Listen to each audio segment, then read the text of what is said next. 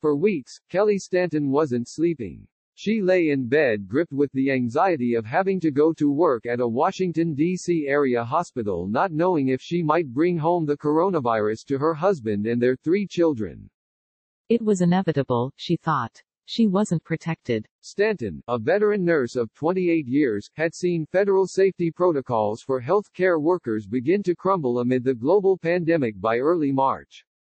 Guidelines from the Centers for Disease Control and Prevention regarding personal protective equipment, or PPEs, changed consistently.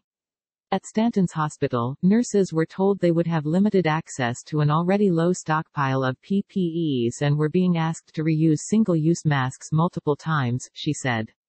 Never in my time as a nurse have I seen this, she said. It was a position I could never have imagined I'd be in, even in my wildest dreams. Each time a safety regulation changed, she says she began to feel more like a sheep sent to slaughter than a frontline nurse, and started agonizing between her job and her family. By late March, the risks weighed too heavy and Stanton submitted her resignation. It was an extremely difficult decision, but as a mother and wife, the health of my family will always come first. In the end, I could not accept that I could be responsible for causing one of my family members to become severely ill or possibly die. As COVID-19 has infected more than 1 million Americans, nurses working on the front lines of the pandemic with little protective support have made the gut-wrenching decision to step away from their jobs, saying they were ill-equipped and unable to fight the disease and feared not only for their own safety but also for that of their families.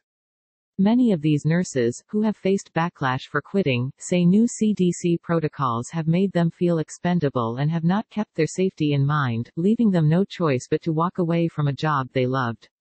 We're not cannon fodder, we're human beings. As the nation took stock of its dwindling medical supplies in the early days of the pandemic, CDC guidance regarding personal protective equipment quickly took a back seat. N95 masks, which had previously been the acceptable standard of protective care for both patients and medical personnel, were depleting, so commercial-grade masks, surgical masks, and in the most extreme cases homemade masks such as scarves and bandanas were all sanctioned by the CDC, which did not return a request for comment, to counter the lacking resources. Nurses, among other healthcare workers, were expected to pivot and adapt with no evidence that new guidelines would provide any significant protection from a novel and contagious disease. Things they were telling us we had to now do. You would have been fired if we did that 3 weeks before, Stanton said. How is this suddenly okay? There had been warning that a pandemic was coming, she said. Hospital administrators, states and the federal government should have stockpiled PPEs. All 3 failed. COVID-19 patients had only slowly started trickling in, but Stanton could see where things would head. It was almost guaranteed that nurses would be at risk under those conditions, she said. We're not cannon fodder, we're human beings. In many respects, nurses who have had to treat COVID-19 patients with little or no protection, especially in the early days of the pandemic, have become collateral damage. Nearly 10,000 healthcare workers on the front lines, including nurses, have tested positive for the virus, according to a preliminary survey by the CDC conducted from February to April.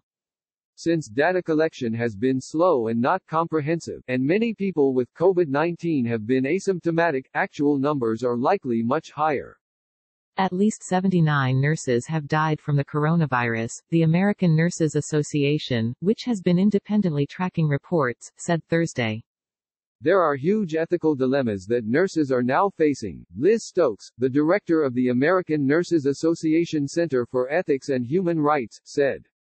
Just imagine having to make decisions every day on whether you're going to fulfill your professional obligation to care for patients versus sacrificing your personal safety or even that of your family because you're in a situation where you don't have adequate resources. Nurses have a duty to their patients, but they also have a duty to themselves under the Nursing Code of Ethics, Stokes said. These are equal obligations, and if you feel morally torn, you have to make the decision that's right for you, she said. Stokes adds that it's important to also be thankful to the nurses who have made the decision to step away because they recognized they were not in the best situation physically or mentally to provide care. No, we didn't sign up for this. For Rebecca, a nurse in the Albuquerque, New Mexico, area who didn't want her full name used for fear that she won't be rehired in the future, the writing was on the wall when she saw a member of her hospital management collect all N95 masks from her floor and lock them in a cabinet in early March, before the country went into full-blown crisis.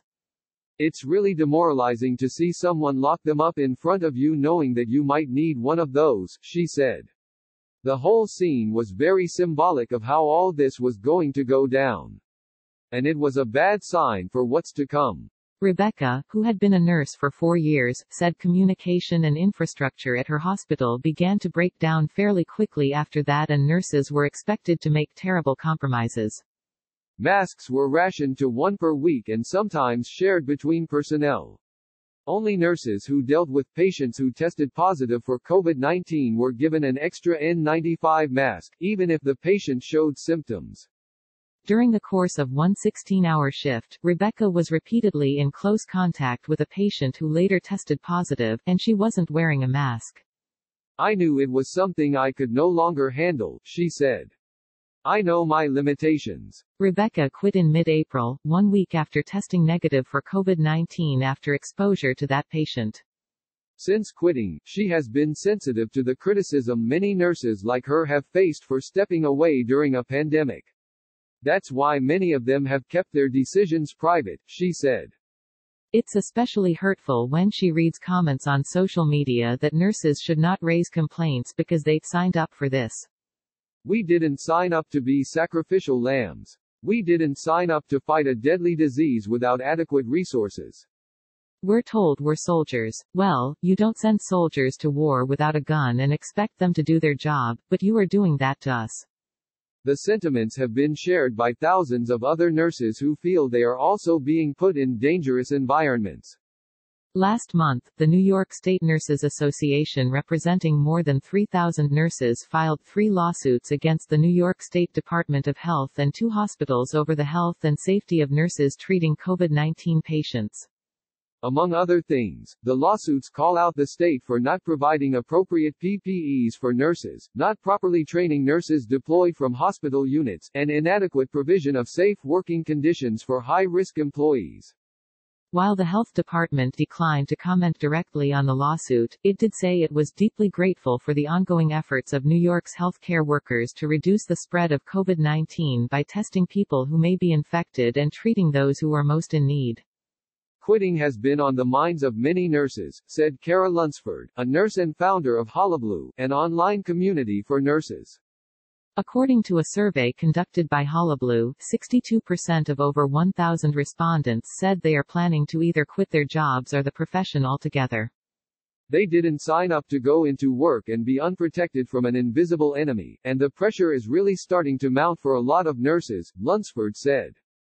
This is an unprecedented time, and nurses were not trained to be soldiers or handle biological threats with little protection and resources, she said.